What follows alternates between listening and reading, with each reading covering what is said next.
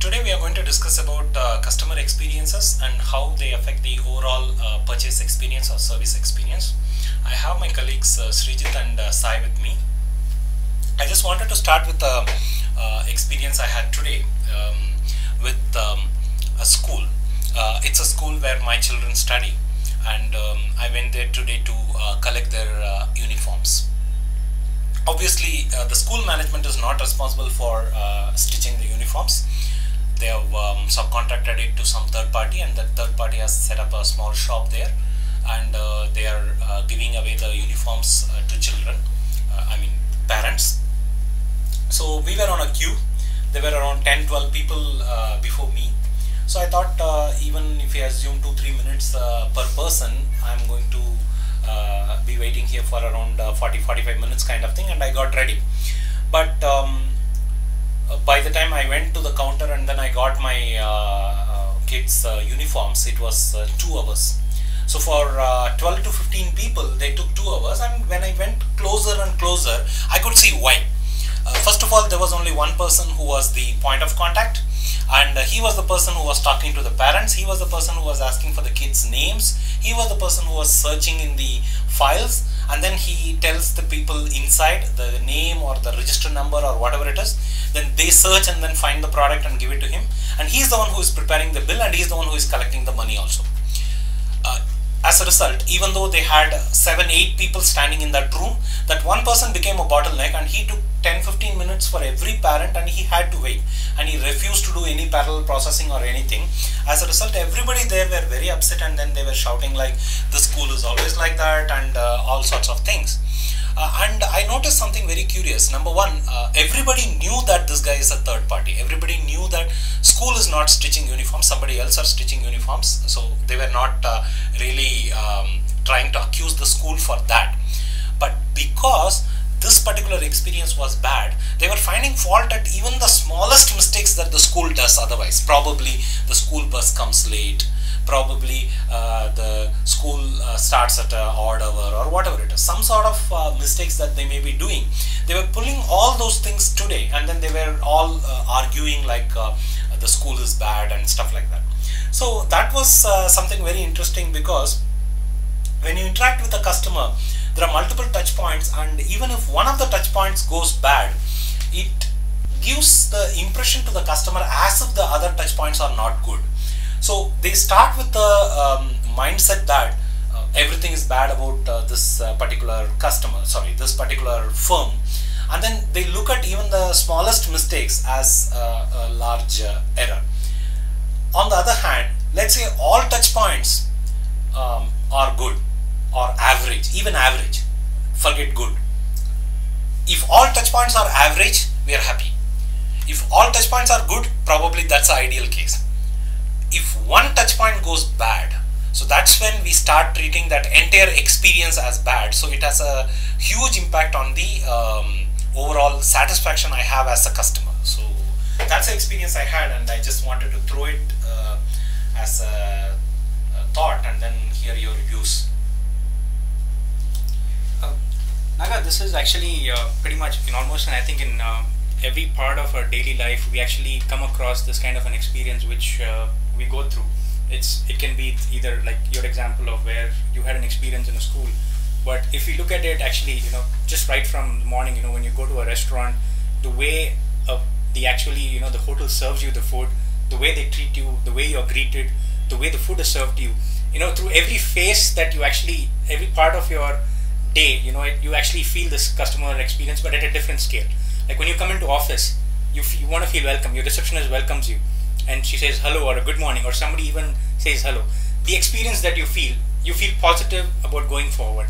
So basically, this customer experience management is more towards the approach that a person has to whoever it can be. So I can be from a customer perspective, but that person can be from a supplier perspective also. Right. So that is more of it has to happen as a two-way kind of a relationship. Right, that's an interesting thing, because one more thing I noticed from your experience is that it can overlap. For example, if I had a bad experience in the restaurant, probably the next interaction I'm going to have with, let's say, a bus driver is going to be probably rude, because I had a bad experience somewhere else. obviously the driver didn't do anything to me, but because I'm in that mindset, then I'm reacting in a really negative manner to the driver. So for no mistake, probably in his case, even the first touch points hasn't started. Actually, Google calls it zeroth moment of truth. So when you're researching about a product, even before you start researching, you have some mindset, okay, this product is like that. So that's an interesting thought. Now, I mean, what do you think is the solution? Is being average is the solution? Being average will not be the solution actually, because you have to be a little proactive towards your customers, because when you tend to be average, you always tend to slip down in terms of your customer. Yeah, it's risky. When you're average, yes. even a slip can really cause So it's always better to always beat the actual benchmark and you always stay on top, so that even if you slip, you don't slip below the average. Yeah. And it's always better to retain yourself right on the top. Right. So the best effort you put in towards keeping your customer happy any point of time, it's always on the safer side. When you come down to an average, you tend to slip down further. Right. So very good point. Actually, what I feel is also you have to consciously monitor this customer journey. Yeah. For example, let's say you are in a store and you are in a counter. If you only worry about the staff who are coming near you and then talking to you, then that's only in a big journey. Probably there are 10 steps and you're only worried about one step that you are there. So if somebody else who is before you in the journey, if they make a mistake, you are affected, even though you do your job well. So somebody has to consciously look at the overall journey. Okay, a customer walks in, so what's the experience they are getting here? What's the experience they're getting in step 2, step 3, step 4, step 5 till the end? So businesses should first start looking at what is the customer journey itself. That itself they have to track, and then in each touch point, in each step of the journey, then they have to look at, okay, who are all the players, then what they are doing, then where is the weakest link, what we can do to improve it. In this case, the school case I gave, the weakest link was the guy who was in the who was acting as the point of contact. Probably if they split the roles, like, okay, fine, one guy will welcome the parents, one guy will do the billing, one guy will do the looking for the student's name, instead of 7-8 people inside searching for things. If 2-3 people remove that bottleneck and make it a better experience, I think that itself would have given a totally different perspective about their service. Just coming to your point, you actually, this topic is going regarding kids and it's talking about restaurants. So I'm just actually trying to point out a brand, McDonald's.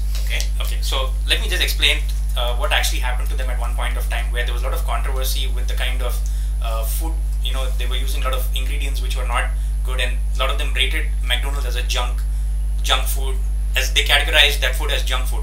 So what McDonald's actually did was, their primary target was kids. So what they did was they tried to start attracting kids with toys, but that was not sufficient. So from burgers, they started moving to salads. They started moving to organic juices, organic teas.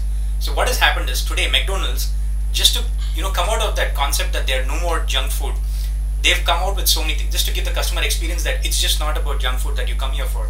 And because parents have a concern that when they take their kids to McDonald's, the kid is going to land up being an obese child. So now when they go there, they obviously have a lot of options to throw it. Right. Additionally, on the menu, they have the list of calories that is mentioned. So this is basically, the customer is aware of what he's eating. So he can't point a finger and say, hey, you know what? My son has put on weight or my daughter has put on weight. So you obviously know what you're eating. So you enhance your customer experience with the kind of information you throw out. You're being very honest about what you're doing. Right. So the customer very well knows that tomorrow, whatever happens is, it's me to look for. Right. So that's Yeah, another related example is a case study from Subway. I heard that Subway learned that there was one guy who went on a Subway diet kind of thing. So he will only eat Subway, certain items from Subway menu, and then he reduced so many pounds. So what they did is they took this business case and then they made it as advertisement campaign. Even today you can see it in some Subway stores saying that I lost so much of weight by going on a Subway diet.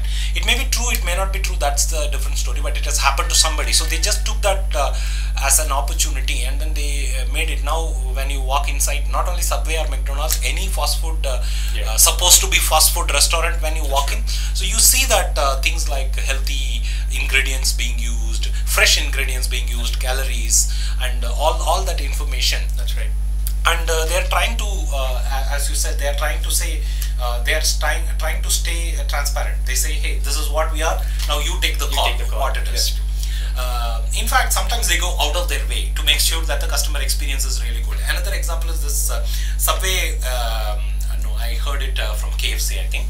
What KFC does is, they procure cooking oil for vegetarian food and non-vegetarian food from 2 different countries. Oh, okay. Not 2 different places. 2 different countries. Okay. And they use only that particular cooking oil for vegetarian, that cooking oil for non-vegetarian. So they say very clearly, even by mistake, we cannot fry your vegetarian stuff using a oil which was earlier used for cooking non-vegetarian. So they are very clear, and they are purposefully doing it just to invite vegetarians inside their store, which is more seen as a chicken shop, right?